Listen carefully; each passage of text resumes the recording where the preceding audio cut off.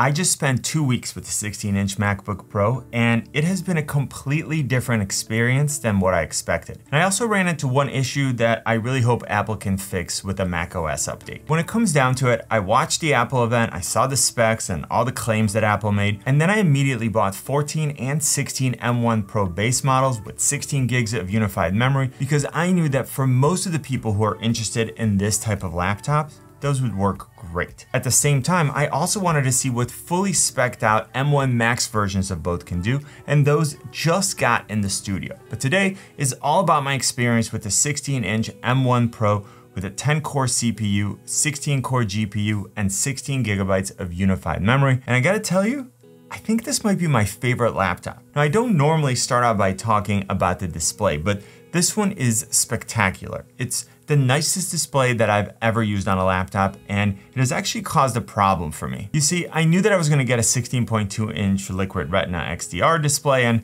I'd already been using the 12.9-inch M1 iPad Pro, so I had a sense of the mini LED display quality. I also knew this was gonna be a ProMotion display, and so we're getting Apple's adaptive refresh rate, and the MacBook can either slow down that refresh rate down to 24 Hertz to conserve battery life, or it can bump it up all the way to 120 Hertz when that higher refresh rate helps provide a more responsive and fluid user experience. So those things were already on my mind before I ever saw it. But the moment I opened it up to set up the MacBook, I had like an instant automatic smile on my face. Then I started using Photoshop and I was looking at thumbnails that I created on my main workstation, and I totally did a double take. I mean, I know what my thumbnails look like. I sit there for hours staging and then editing them. And the first time I saw them on a 16-inch MacBook Pro, I realized that the displays on my main workstation suck. And this is gonna be a real problem for me because if I wanna replace them, I have to replace 6 of them. I just couldn't believe how much nicer the MacBook display is. And now my other displays look like something someone created with like a dot matrix printer.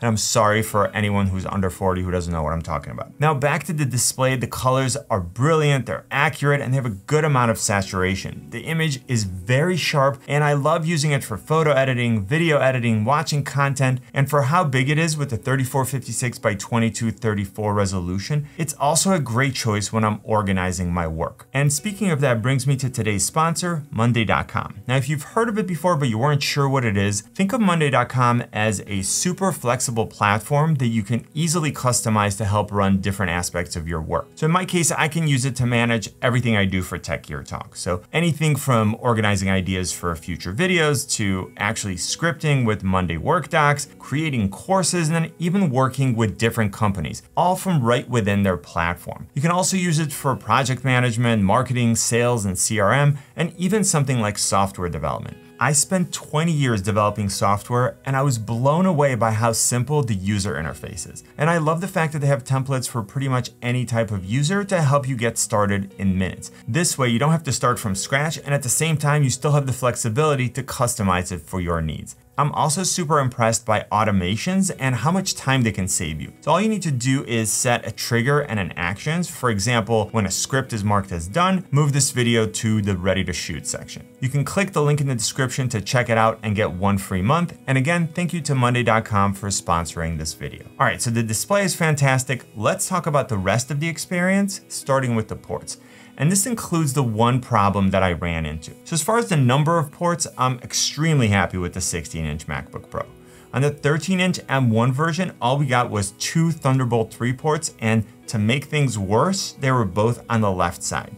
So not only were there not enough ports or enough types of ports, if I wanted to connect accessories or to charge it from the right, I had to wrap longer cables around to the other side, which can be a pain. On the 16-inch MacBook Pro, we're getting a total of 3 Thunderbolt 4 ports, 1 on the right and 2 on the left. So I can connect accessories from both sides. We also have an SD card slot and an HDMI port on the right, so I don't need to live that dongle life anymore. Now, I mentioned this in my initial comparison of the 14 and the 16 MacBook Pro, but even though this is an HDMI 2.0 and not a 2.1, for how I use this laptop, this hasn't yet been a real life limitation when attaching external displays. Now, this is the M1 Pro model, so it supports up to 2 60Hz 6K displays. And the new model that I got here that's fully spec'd out with the M1 Max supports up to 3 60Hz 6K displays, plus an additional 60Hz 4K display. Now, whether I'm at my desk or on the couch or laying in bed, I can attach accessories and charge the MacBook Pro from both sides. And speaking of charging, I had a viewer reach out to me on Twitter to see if I can replicate a problem with the new MagSafe port, and I was able to. So first, on the left side, we've got a MagSafe 3 port, which I absolutely love. It's super fast, it detaches if the cable gets a sudden pull on it.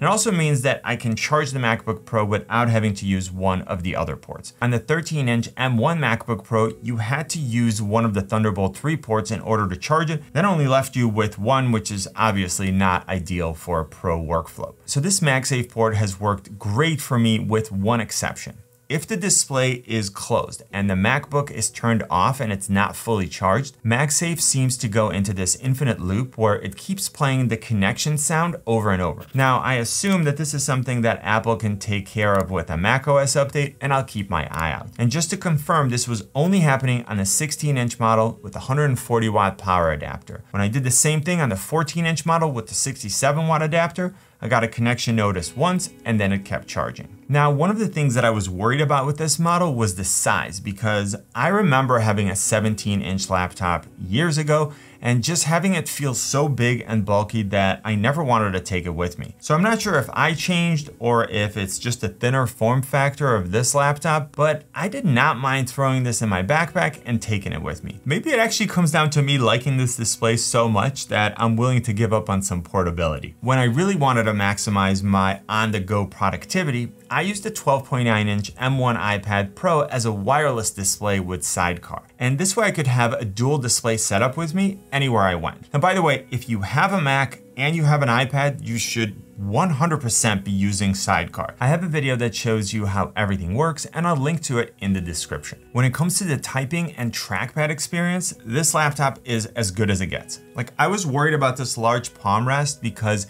even at the store, it just looked so much bigger than any other laptop that I own, but in practice, it's been great. I still love how much support there is for my arms, and now I notice the ergonomic difference when I go back to a smaller laptop. If you've watched any of my other MacBook videos, you know that I love this keyboard. The keys are very comfortable to type on, even after hours and hours of work, and this is still my favorite keyboard on any laptop that I've used. The trackpad is as accurate and as responsive as the one on the M1 and the 14-inch MacBooks, but this one is an absolute monster. Like, I don't know if you could see, but it's pretty much the size of my entire hand. And as a frame of reference, the iPhone 13 Pro easily fits inside it. I talked about this in my initial review and in my comparison with the 14-inch MacBook Pro, but the Touch ID button has been excellent. I really like the little divot in it, and it's been fast and accurate. I'm gonna say again that I still wish that we at least had Face ID for unlocking, especially with the size of this notch. And speaking of the notch, there's a temporary fix for apps that don't play well with this new notch. It will scale the entire display so that it fits below the notch,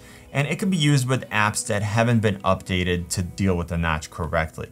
Now, it's not the most elegant solution because it pretty much makes the bezels thicker all the way around, not just at the top, but it will work if you're in a bind. Now, personally, none of the apps that I use have been impacted by it, especially on the 16-inch model, and I still don't have an issue with the notch as a concept if it means that I can get a larger usable display with a smaller form factor. And since we're speaking about the notch, the new 1080p camera is very good. It's much better than the one on the 13-inch MacBook Pro, and it will work great for video calls. Now on to the speakers, because over the last couple of weeks, I've continued to watch videos and movies, and the audio experience on this laptop is so good. The 13-inch MacBook Pro had the best speakers of any of my laptops. And then I listened to the 14-inch MacBook Pro and I was like, whoa, these are considerably better.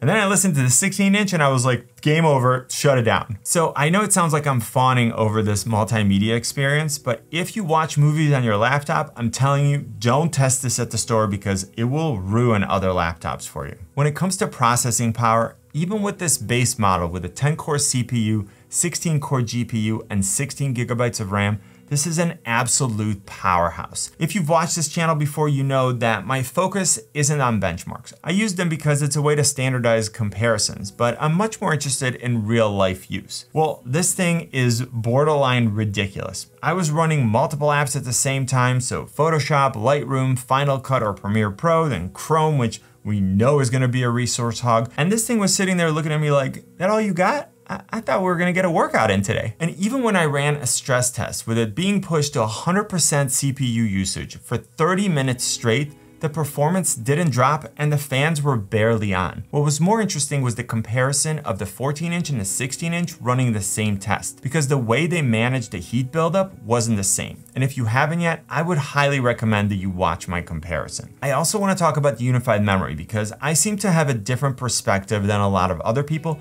but first let's talk about battery life. So battery life has been really good for me so far. It's hard to tell in everyday use if it's better than the 13-inch MacBook Pro. I know this one is rated for 21 hours and the 13-inch is rated for 20 hours, but I feel like the 13-inch lasted longer. Now, this could be a case where I'm pushing this one harder because I know it's more capable, but I have some more detailed comparisons coming. Okay, so now let's get to the different configurations and what I think about the unified memory. By the way, I'm using the Apple Store prices, but I have links in the description, which a lot of times have lower prices. The 16-inch MacBook Pro starts out with a 10-core CPU, 16-core GPU, 16 gigabytes of unified memory, and 512 gigs of internal storage for $24.99.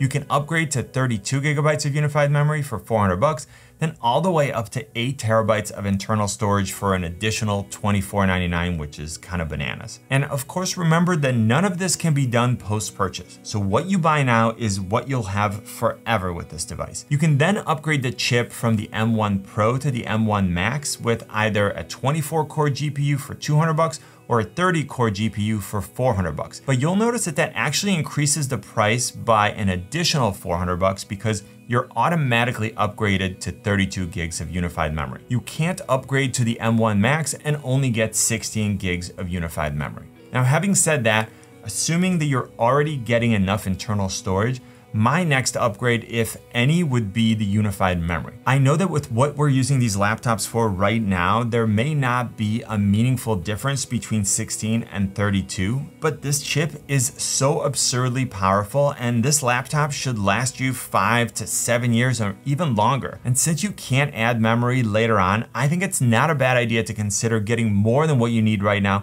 especially if you're the type of user who's going to push this laptop, run a ton of demanding apps at the same time, and you want the best performance. I can't wait to start working on comparison between the base M1 Pro and the fully spec'd M1 Max. Now that you watched this 2 weeks almost perfect review of the 16-inch MacBook Pro, you should watch this video right here. Click on my face to subscribe. Hopefully this video was helpful. You know what I always say, buy it nice or buy it twice. Good luck and see you soon.